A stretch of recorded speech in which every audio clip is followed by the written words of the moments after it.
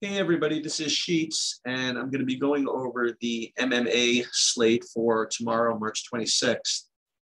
Sorry for the late release of this video, but we were waiting on some pricing on one of the premier spots on the slate. And fortunately, or unfortunately, he was priced at a level that makes him probably the second best play overall on the slate. And as a matter of fact, it's probably going to be the second highest owned as well, if not the highest owned. Not probably the second highest. So it's put us in kind of a quandary that there are two plays that are very, very difficult to fade according to the numbers and are also going to be really, really high owned. Now, fortunately, the rest of the card is kind of a shit show. There are a lot of ways that you can go.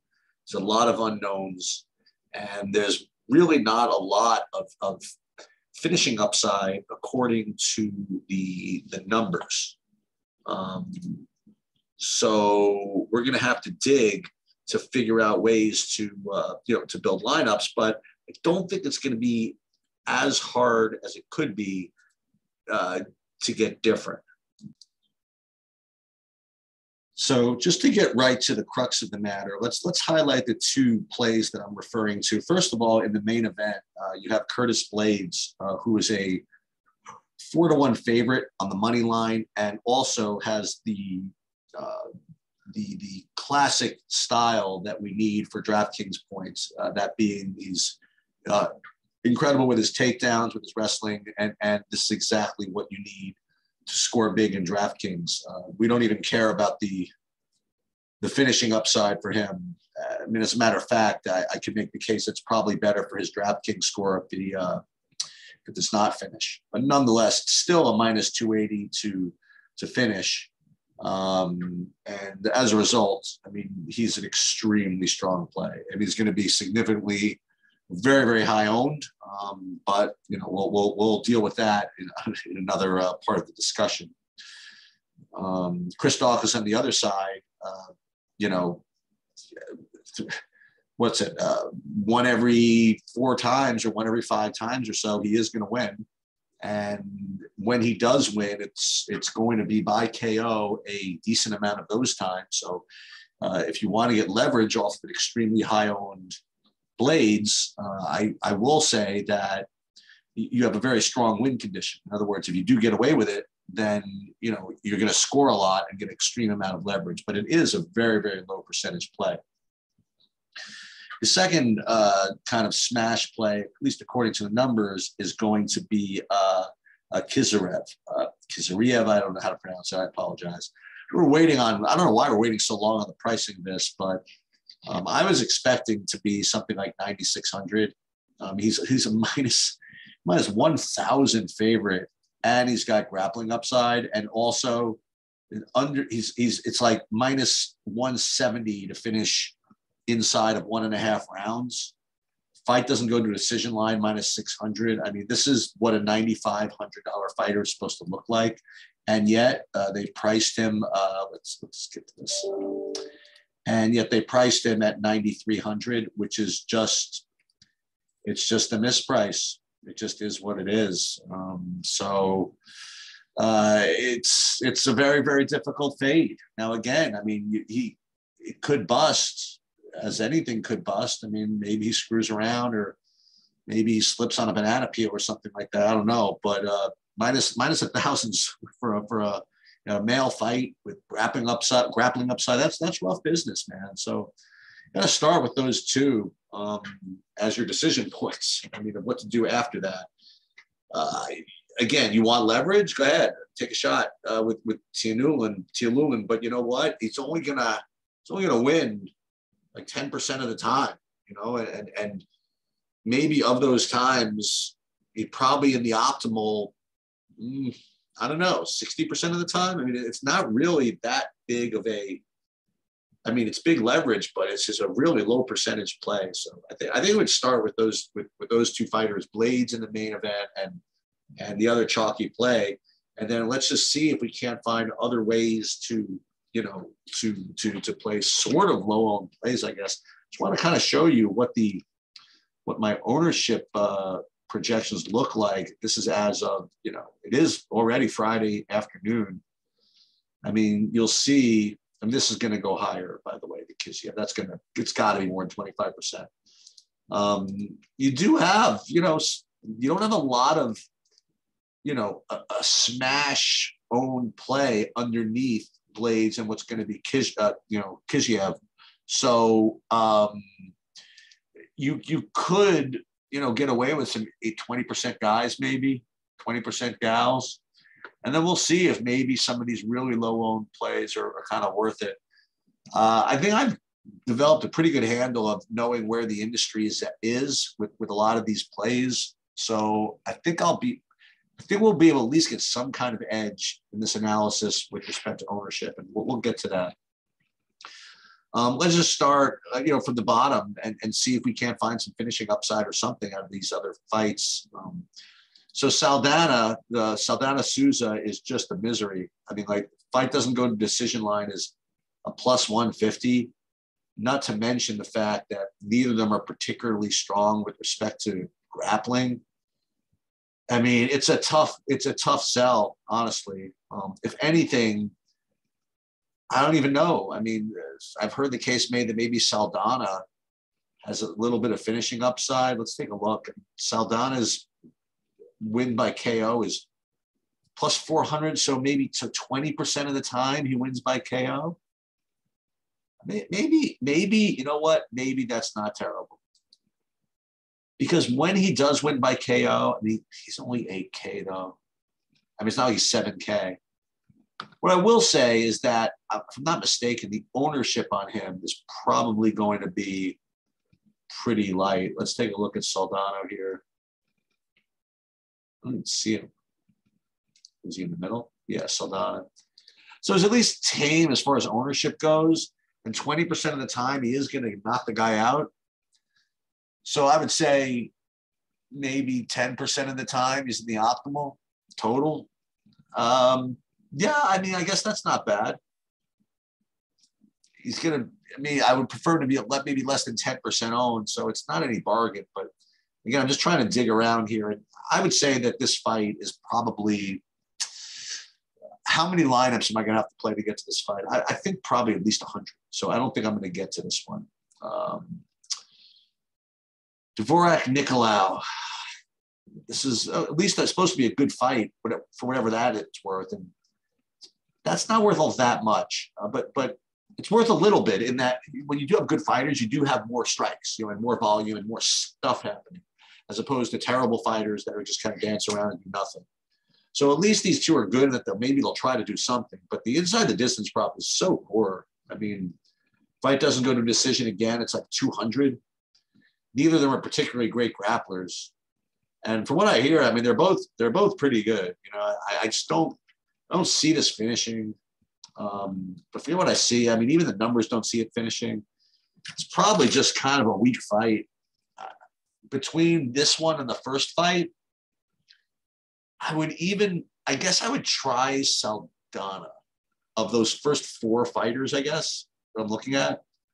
Maybe Saldana, and then next is, I guess, take your pick between the other three, but not a hell of a lot. Okay, Fierro versus Maia. So Fierro is a minus 500 favorite, 400 favorite, really rates to win. But the finishing upside is a little grim here. I mean, it's favored to go to a decision. And whenever you have a $9,400 or $9,500 fighter with no grappling upside that rates to go to decision, it's kind of tough. Now Fierro has had some KOs, but she had a decision in her last fight. Only scored about 85 fantasy points, and I'll tell you, 85 is not going to do it at 9,400. And especially when you're dealing with these two $9,200 fighters who legitimately, I mean, the Russian can get like 100. I'm not worried about that, but Blades can get he really get 150, if things break his way. So it's really difficult to back Fierro.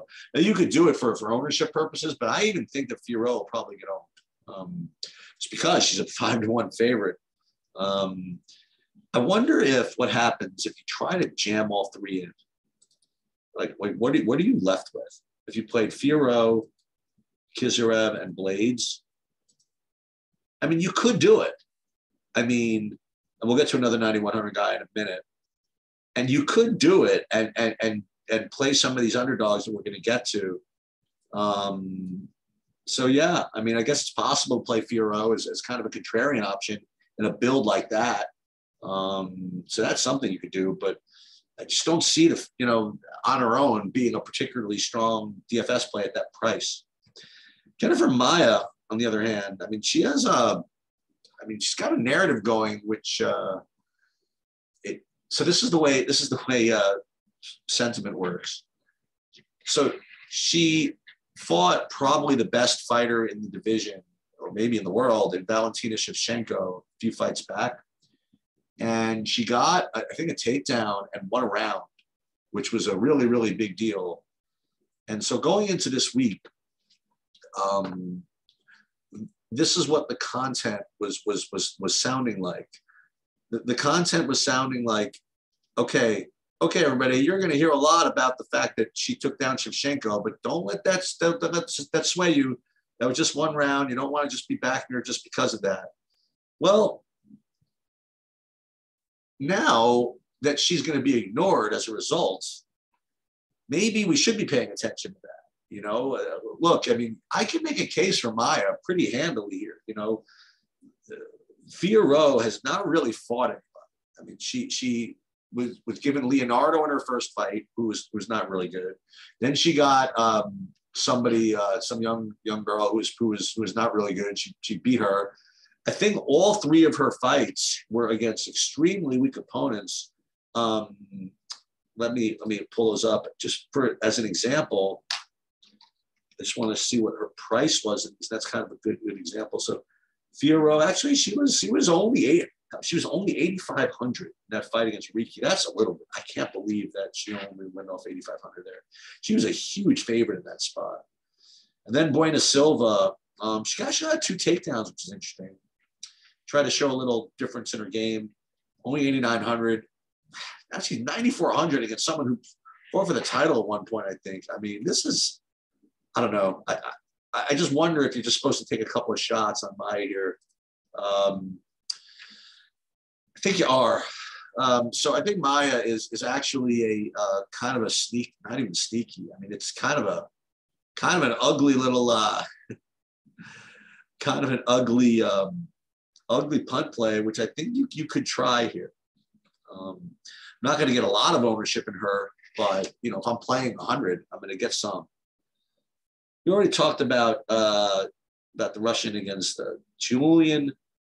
Now let's get into this one, Dana Baccarel, because when I first looked at the card before I even absorbed any content or whatever, I'm finally getting to these fighters who I've seen before. Okay. And one thing that's a benefit of me having seen them before is I've also seen or experienced or heard the industry's take on them before. And we're going to look at Baccarel Dana for a minute here. So when he was fighting Brandon Davis, he was coming off of a first round KO over Navidad, and he got 128 fantasy points in that. And for whatever reason, Baccarel was sort of ignored. Not ignored, but he was only 8,600, and he was really low owned, if I'm not mistaken, in that fight. I mean, I didn't play the other side, but I faded him. I played like other fighters on that slate, and within 2 seconds coming out of the corners, you could just tell that he was going to just destroy this guy. I mean, he just comes out with such incredible power. You could just tell within 5 seconds that he was going to destroy him. And I just knew I was dead in my lineups before I even started, because I didn't have this guy. And so this week, he takes a step up in competition. He's against what's his name? Against Chris Gutierrez, who's on a pretty sizable winning streak on his own. I mean, he at 7,700, he's got, well, forget you got to draw, but like win. It was these 114 points here with a KO. So this is a kind of a pick 'em fight. When I first looked at it, I'm like, I'm not going to make that same mistake again. I'm going to just go with Baccarat, just presume that whatever the price is too low, and just kind of just take that KO upside because I didn't really see too much of it on the slate. But during the course of the week, I heard some takes on Baccarat, but not that much. And with the introduction of this new Russian fighter as having all that KO and that finishing upside, maybe Baccarat might take a back seat, because listen, if you're going to play both those guys, as I mentioned, you're probably going to have to find some punts, and maybe getting to these 8,500 is not going to be as easy. So maybe, just maybe, Baccarat just doesn't get the ownership. So I'm definitely going to make him a big part of what I'm doing. The problem with Gutierrez again is just don't see the finishing upside for him. See 7,700, and I know that Baccarat is going to be the aggressor in this whole fight. And look, Gutierrez could win, but if he wins in a finish, it's going to be just fighting off the onslaught, I think, and just kind of just grinding him out with his leg kicks, and maybe finding a finish in the third round, just because, let's just say, he's just much better than he is, which he could be. So I guess that's in the cards, but I don't think that's particularly likely. So I think Gutierrez has some win equity. Obviously, look, he's pick him, or like pretty close to pick him at 7,700, but I just don't think that the GPP upside is there for him. So I do like Baccarat quite a bit. With respect to the actual numbers, it says fight doesn't go to a decision -125, but the thing is that Baccarat is a +165 to win by TKO. So what they're saying is that if he wins, it's damn likely that he KOs him. So that's what we're looking for in DFS, and that's what I think I'm going to be going for in this fight. Okay, Carol Rosa versus Sarah McMahon, kind of an interesting style clash. You do have Sarah McMahon, who does have some wrestling in her back pocket, but she's the older fighter. She's the one kind of hanging on to her career. And then you have Carol Rosa, who's the young stud, so to speak, who's just kind of been, she's 28 years old. She's the up and comer, and they're giving her a name. But it just seems like the matchup that Rosa's going to kind of thrive in. But let's take a look and see if the numbers bear that out. Fight goes to a decision. It's about a pick 'em, maybe a little better to not go to decision. So for Rosa to be a good play, she's got to take that upside, which she does not. Or she's got a lot of volume, which she does, and her pricing has to be good, which it's like okay. Like you have Rosa, who I think is 8,800 or something, 8,900. It's close to being a good play. I don't think it's as good as the Baccarat play. I certainly don't think it's good as the upper 9K, those 9K plays. I'm going to put it in my player pool just to have something like that. I would say that it'd probably take me about 40 lineups to get to her, I think. Then you have the other side, you have McMahon. Now, again, as I mentioned, McMahon has the benefit of having the takedown upside, right? And look, if you can get McMahon working at 7,300, listen, she's 40 years old. She's got experience. She's been, we've seen this before. And if Rosa isn't careful, she can get taken down, and then who knows what could happen. When you look at these results, sub. She's got 4 out of 5 subs on her record in the last 5 fights. And if I'm not mistaken, excuse me, she lost. So I apologize. She lost 3 of them by sub, and she won against Mazzani by sub. But Mazzani, even though this was 4 years ago, she's known as a pretty good wrestler herself. So that's pretty strong.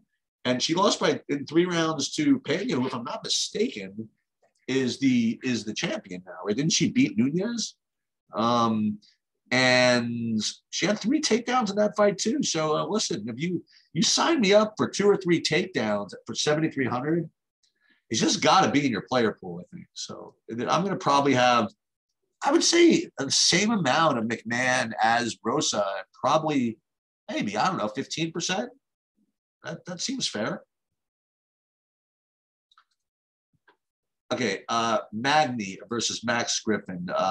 This is going to be a no thanks for me. You look at the fight doesn't go to decision line again. It's like minus 200 to not finish. You have neither guy with particularly good grappling upside.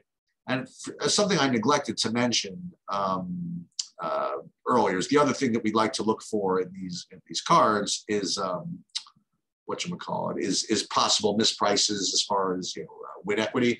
You don't have any of that on this card, except for obviously the 9,300, what's his name, Russian, who should be 10K, but at the very least, since they don't price it that much, they should have made him at least 9,500.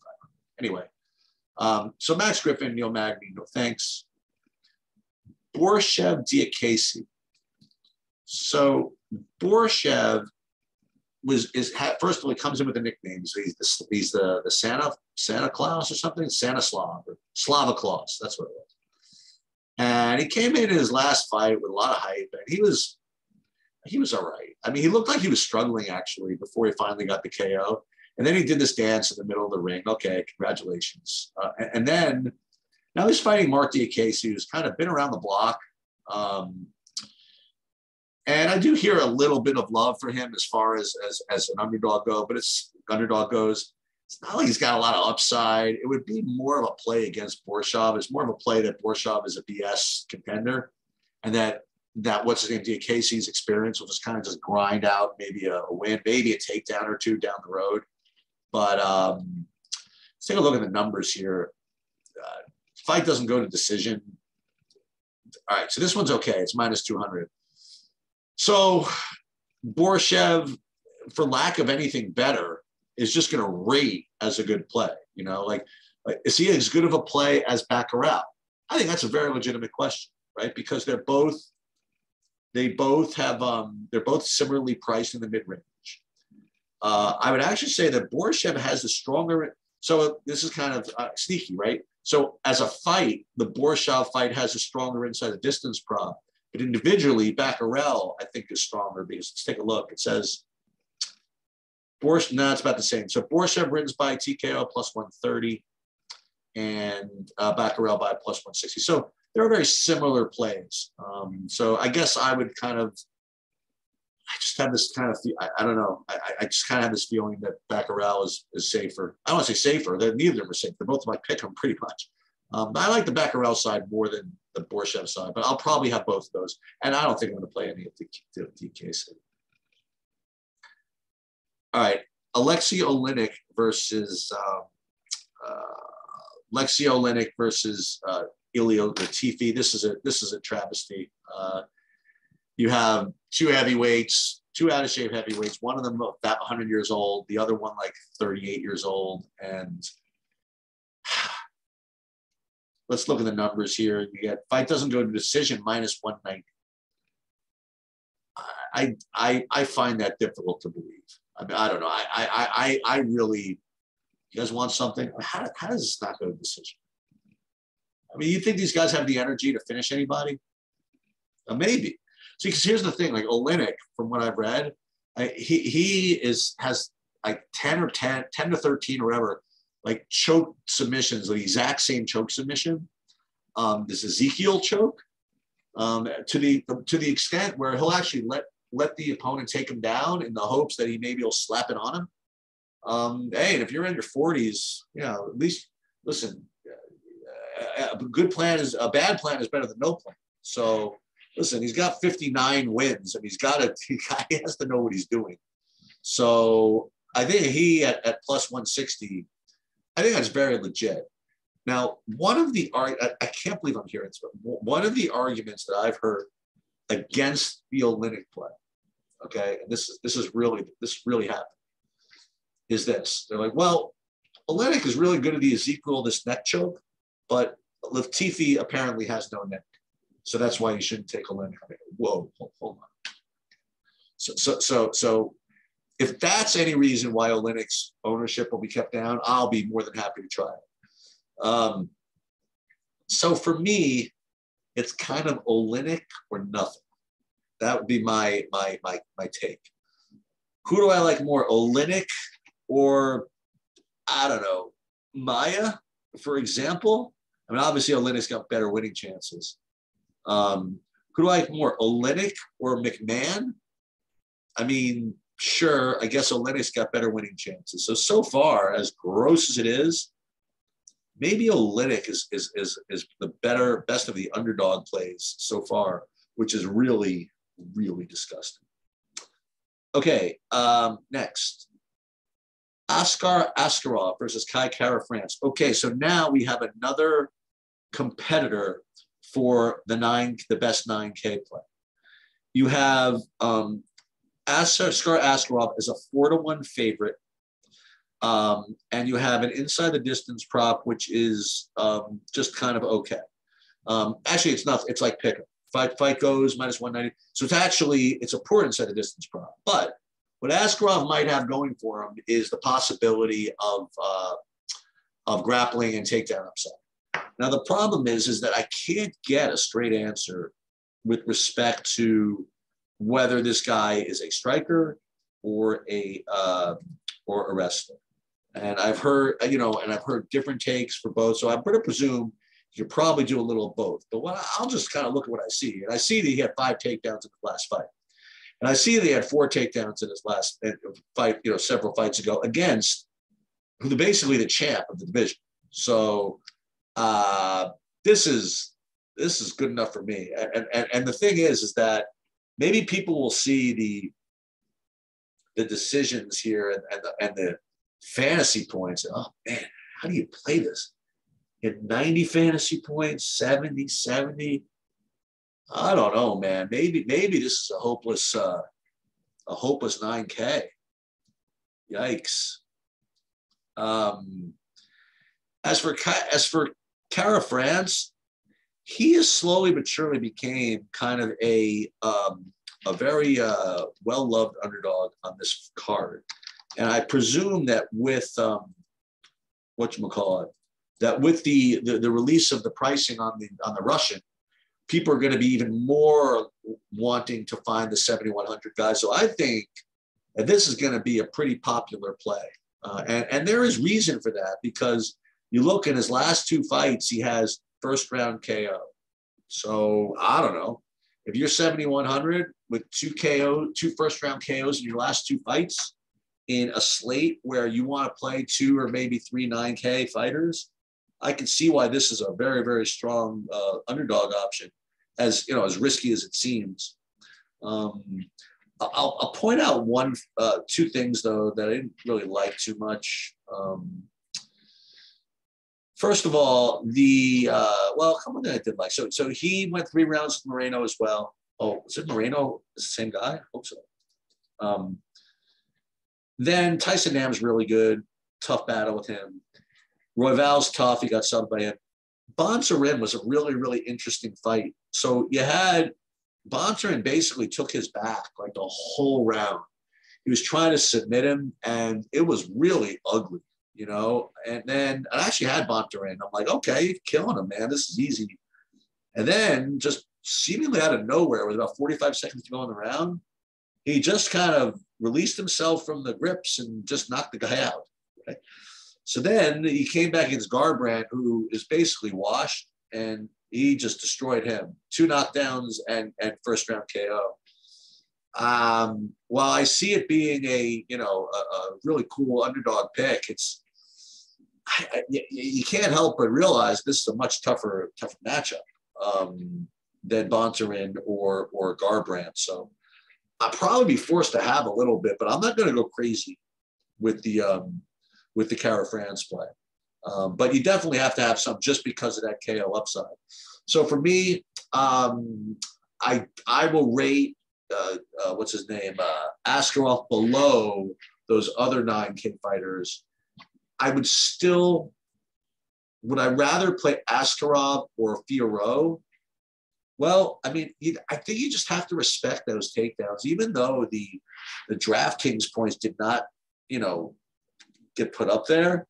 I mean, just last week where I didn't play Arnold Allen for that same reason. Like Arnold Allen, 6 straight fights had like 60, 70, 70, 70, 60. I'll fade him 120, There's variance, and if you got Askarov if he does in fact try for takedowns and a lot of them and does stuff with them, this could score. So that's my opinion there. I do like Askarov, and while Kara France is going to be, I think, on the popular side of these underdogs, I really think that.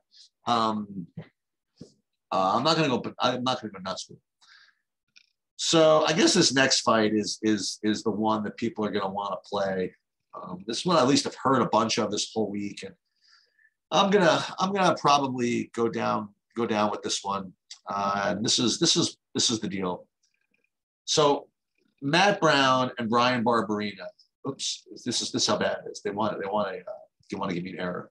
Matt Brown and Brian Barberina. You have Matt Brown, who's 41 years old. You have Brian Barberina, who's 34, but he's taken all kinds of damage. He's had injuries and all this stuff. You have Matt Brown, who, if I'm not mistaken, he had a big second round KO over Lima. He just basically weighed away and just destroyed him. All right, just really knocked him senseless. Okay, and now if that's not enough, you have Matt Brown against the guy who's taking a lot of damage. You have Matt Brown, who's actually at home fighting in front of his fans, in front of all of his people. And then is where I start to become sheets. All of this being the case, Matt Brown is only a pick. I mean, really, if Barberina is terrible now, and Barberina's washed, and he can't take a punch, and he's injured, can't do anything, Matt Brown's coming off the KO win. He's at home in front of all of his fans. Why is it only a pick? So I will probably be leaning Barberina in this fight, but I will take both sides. I mean, I just will. I mean, I think that this is the fight doesn't go to the decision line as minus 200. They're both about 8,100, whatever it is. I'm definitely taking both sides. Don't do it. Just don't fall into the trap of just buying into the Matt Brown thing and just going 100% of him. I just wouldn't. I would play an equal amount of both sides. As a matter of fact, I think, again, if I were a betting man, I think Barberina is just kind of a clear bet here. I mean, just because I think of a reason why he wouldn't be 3-1 underdog.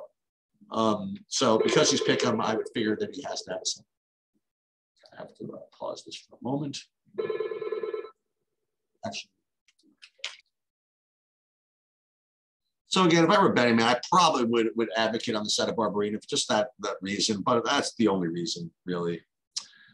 And then the last fight that we haven't talked about yet is Grasso versus Joanne Wood. It used to be Joanne Calderwood. And unfortunately, this fight is a horror show. You have a minus 250 favorite, which is fine, but fight doesn't go to decision line. It's terrible. It's like 3-1 to go to decision.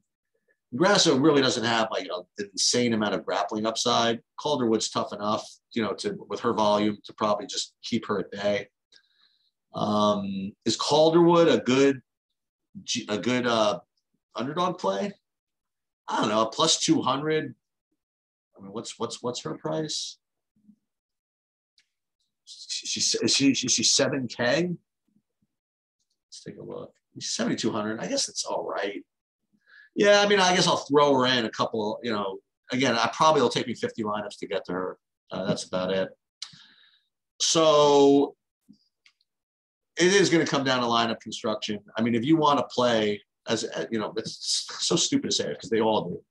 If you want to play Blades in the Russian, which I think you probably should, you're going to have to find those underdogs. And I think that those two mid-range plays makes it all work. Like back Dana and Borshev. I think that kind of opens it all up for you. And then also you can play this Matt Brown Barberina fight. So I think those are the keys. I think you key on those three fights: the Brown Barberina, Baccarat Gutierrez, and what did I say? And the Borshev side, and just kind of shuffle those in the mid range, and you probably don't have to play more than one punt, if any, if you do it that way. That will do it. Good luck, everybody, and let someone take it down.